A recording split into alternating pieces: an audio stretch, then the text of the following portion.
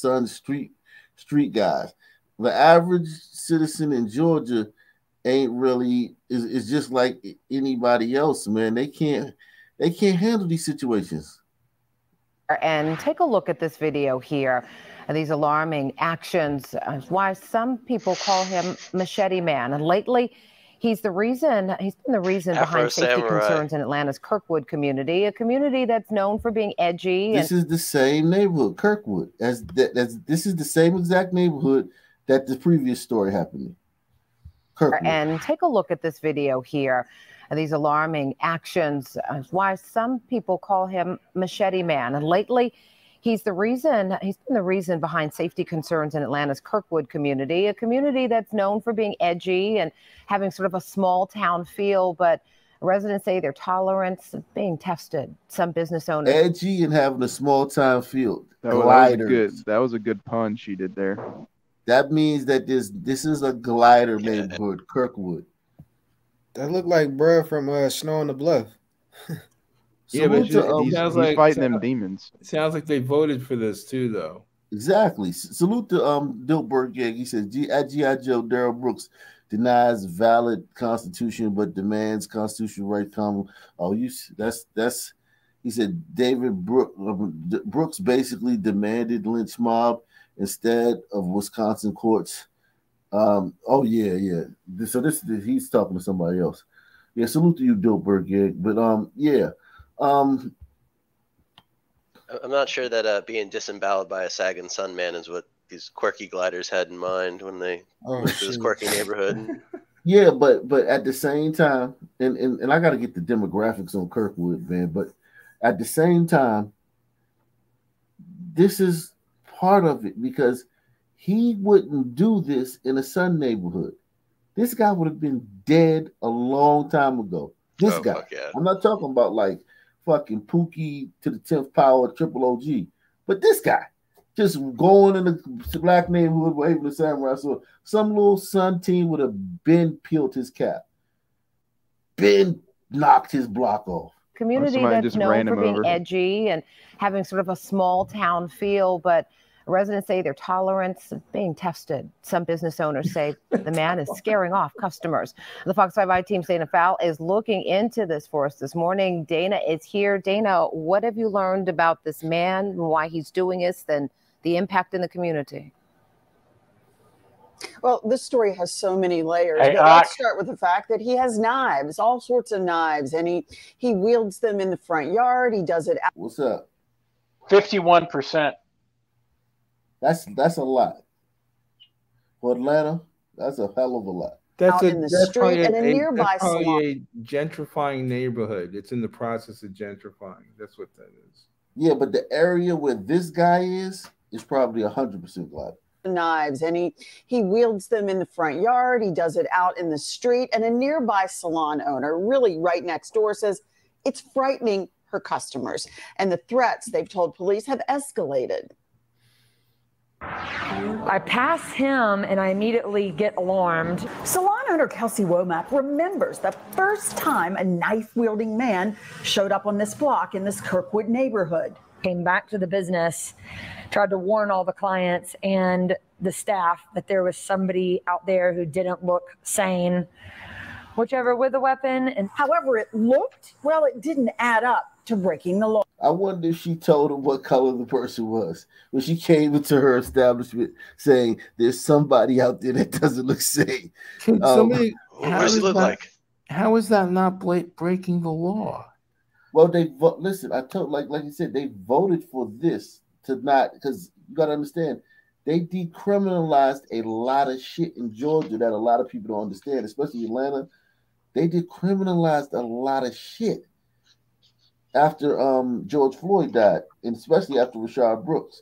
They took a fucking red ink pen to their fucking law books and just criminalized a lot of shit. This is not and after Ahmaud Arbery died, because that was state law in Georgia that got revoked. Mm-hmm. Yeah. So they've been chipping away at this shit for a couple of years now, heavy. So like this is look. This nobody can do anything. Oh, Atlanta police, neighbors say, have been called repeatedly since he moved in over the summer, next door to the hair salon and to a candy shop. We'd have a guy out there with swords and machetes and everything else.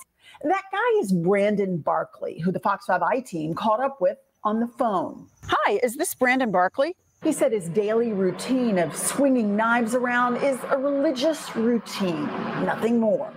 You're a passionate person who talks about God. He was threatening to hurt my clients if they parked in front of the house corner he and didn't yells rightfully about own. God. That's He's what he does. accused of being a... He said he's out there talking about God. Listen, man, he would be dead in the Sun neighborhood, man. He could be practicing EFI because he's wearing all white. I don't know, but you never heard of that? Threatening people and waving swords. Or an burrito neighborhood, man. Yeah, burritos like knives, so they know how to use them, so they definitely fuck them up. He wouldn't do this in a burrito neighborhood. He wouldn't do this because he's doing this in a glider neighborhood because he knows he can get away with it. He wouldn't do this in no burrito neighborhood. Salute to Deluxe 247, man, coming through. He's also doing it for attention. Well, he's a real ninja, that's for sure. I don't think it's attention. I think he just wants dominance. He's showing his dominance and he's showing his he's marking his territory and he's like she's stunting. He's stunting on y'all. That's basically he's just throwing it in y'all face like y'all. I'm a Sun man and you can't do shit to me. It's routine, nothing more. You're a passionate person who talks about God. He was threatening to hurt my clients if they parked in front of the house that he didn't rightfully own. He's accused of being a squatter by Invitation Homes Management. They told Atlanta police they own the house on Hosea Williams Drive, not him. Invitation Homes filed to evict him in July, but the pandemic has slowed the process. In a counterclaim, Mr. Barkley said he's owed $5,000 from a couple he thought owned the home, but never brought him the lease. APD concluded it's a civil matter. The Kirkwood man. That's a civil matter, man. But the eviction moratorium helped that along. And I'll give you to that. That may be a civil matter, blah, blah, blah. We'll get that. But the other shit he's doing is not a civil matter. The Kirkwood man told the Fox 5i team he actually bought the house, paid cash to this same couple. Who's dumb enough to believe that? Who's dumb enough to believe that he paid somebody $5,000 for this house? Even if he paid $5,000 for it's not enough for a house. Who's dumb enough to the chat said he's a squatter with a hard R. Oh shit. I mean, but if that lie works and he actually is successful in getting the house, you gotta admit that's a smart hustle. No, that lie's not working. That lie's just prolonging it.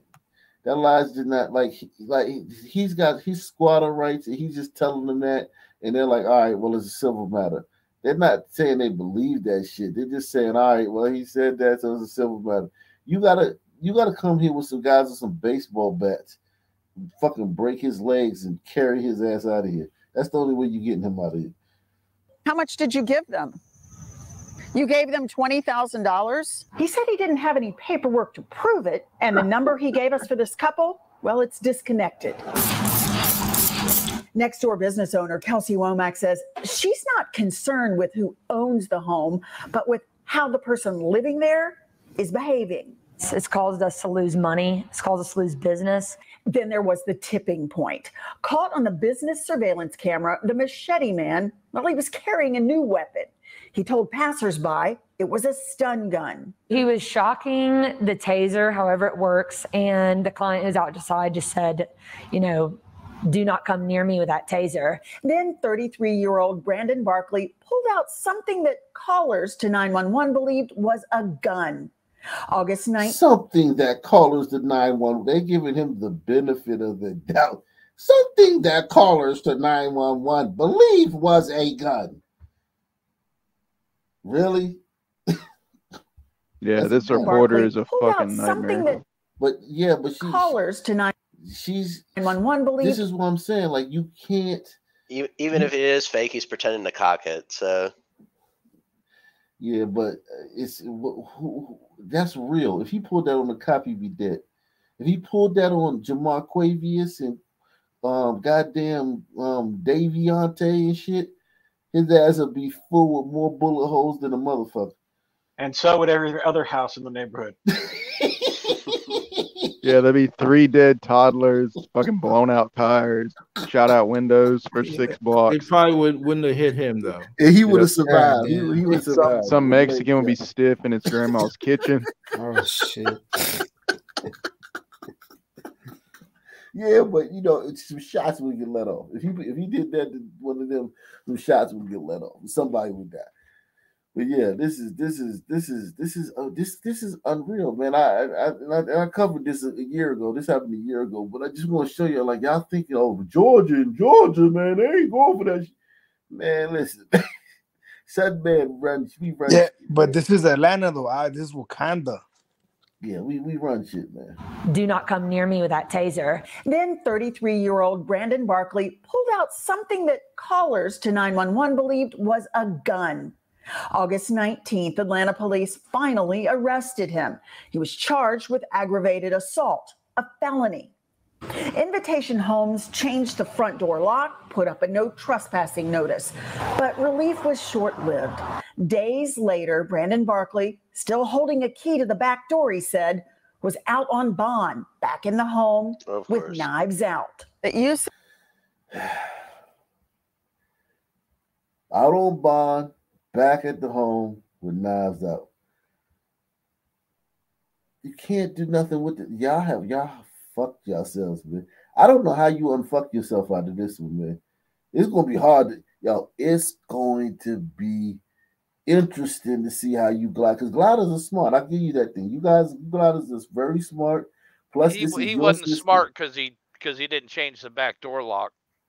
No, they could have got him for B&E if they would have done that. No. He said that he had the backdoor key.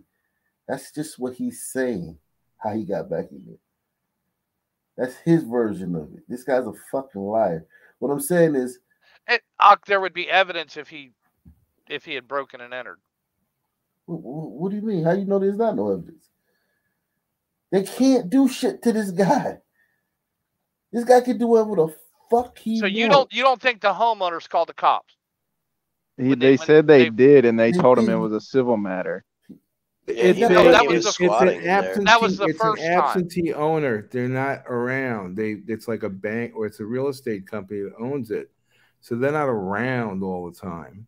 I mean, they were able to padlock the front door and put up a no trespassing notice, but they're not around all the time. And they just said the front door, not the back door. Let me play it. When he said he had the key. The 911 believed was a gun. August 19th, Atlanta police finally arrested him. He was charged with aggravated assault, a felony. Invitation Homes changed the front door lock, put up a no trespassing notice, but relief was short-lived. Days later, Brandon Barkley, still holding a key to the back door, he said, was out on bond, back in... I don't think he ever had keys, though. That's what I'm trying to say, man. Like, keys? What the fuck key? Where did he get keys from? Period. Yeah, I don't think he did either. You install your own lock. I don't think he even put that much effort in. I think he broke a window and walked through that bitch. Yeah, you don't really look like the lock installing type. I mean, man, that does. I get where you're coming from. You're thinking like a glider, but this guy, I bet there's dishes everywhere. I bet the toilet stopped up. I bet that place is a mess on the inside. He definitely stealing power from the neighbors. Yeah. With knives out. That you say you own the home, you have keys, and part of your performance with the knives in the yard is because you're becoming an angel. Okay, gotcha. I don't want anything to happen to him, but he's terrorizing my clients. You don't want anything to happen to him. This guy's put you through fucking hell, and he's destroyed your business. She voted for it for sure. She voted twice for it. This is the problem-solving ability of a glider woman. Don't touch him, but I don't like it. She didn't say she doesn't want certain things to happen to him. She's more likely to date him than she is to fucking do anything about the fucking cops. I bet you he could smash. I bet he could smash. I mean, like that's so true though. He probably did smash. Not he could. He did. He could probably go over there and talk her out of her drawers. He probably doing it now. With a sob story about how he grew up or some shit. I bet he could. Wow, that's probably he could probably hit that. Your performance with the knives in the yard is because you're becoming an angel. Okay, gotcha. I don't want anything to happen to him, but he's terrorizing my clients. You know, now Kelsey Womack says she's afraid he perhaps might. You know, there has to be a study done because 20 years ago, you know, if that guy would have walked through like Carroll Gardens in Brooklyn, which was an Italian neighborhood, all mafia, he would have been met by 20 guys with baseball bats. And or he wouldn't have even tried it because he would have known that was. That's what I'm saying. That's the point. He wouldn't have done that. He wouldn't have gone through Bensonhurst or nothing like that. No. Or Howard Beach. He would have never done anything like that. So that's the point. What happened? What happened? Well, you've been the last 3 years. No, I'm just saying. What happened? You know, you should tell us. You're the glider. You tell us. What happened, man? It's like crazy. Y'all still talking, man.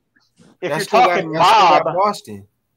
If you're talking mob, that's a threat to the state's control. So they go after the mob. They don't go after, sun criminals because they're not a threat to control.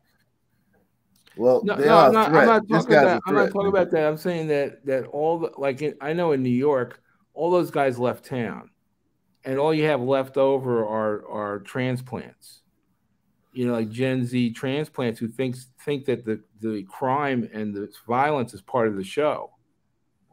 And it doesn't happen to them. It doesn't have. The thing about crime is it's not happening to a person all the time. It happens. You're in the wrong place at the wrong time, and one person. So everybody else walks around and they say, oh, there's no crime. It didn't happen to me, and that's what's going on here.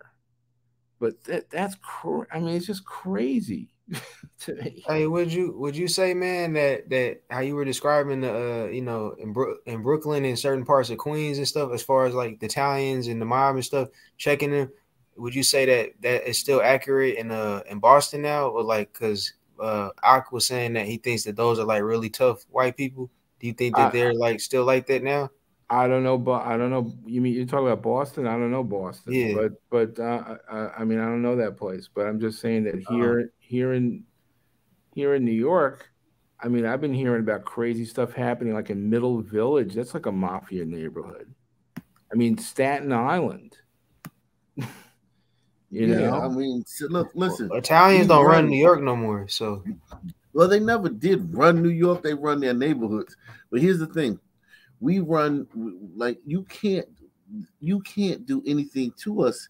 Now that the police and the criminal justice system can't do anything to us, I'm just interested in how gliders are going to turn this off because they problem solve. Gliders are problem solvers by nature. At least the smart ones are. The smart gliders are problem solvers by nature. They They left and they're leaving in mass. Yeah, like build a space station and go live there. I don't know. I mean, all the New Yorkers went to Florida, man. You got to fix this though, man. Y'all, it's up to y'all, man. I challenged the wrong person on the corner and get hurt himself. I talked to Mr. Brantley's mother and asked if there were any mental health issues, and she said absolutely not, none. He says there are none as well. You see, there's no mental health issues. This guy's not mentally ill. He's just doing this because he knows he can. On the corner and get hurt himself. I talked to Mr. Brantley's mother and asked if there were any mental health issues, and she said absolutely not, none. He says there are none as well. His mother just says he's, quote, really into God. And she backs up his story that he gave $20,000 to a couple to own the home. Portia? So Invitation Homes, they are moving forward with the evictions these process, enablers. or where do things stand there? Yeah, I mean, they've been trying since July. We've seen the records on that. But there's been, a moratorium on evictions. Mm-hmm. And, even for those cases that could go forward, this is backed up. I mean, there's a backlog there. The moratorium ended officially at the end of the month. So they're hoping to get in the queue to go ahead and legally ask him to move along. All right. Disturbing scenario there. Hopefully this is just resolved peacefully and get some answers. Yeah.